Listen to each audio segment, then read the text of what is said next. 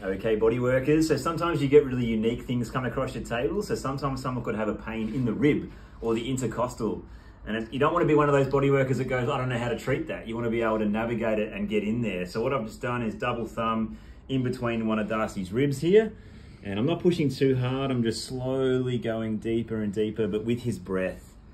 Got to work with the breath when you work through these obscure areas because they can be so sharp and invasive. But yeah, if someone needs it here, they can't take a big deep breath in, they get pain on rotation of their spine, you've got to be able to help them. So get stuck into the ribs and you can fix people up.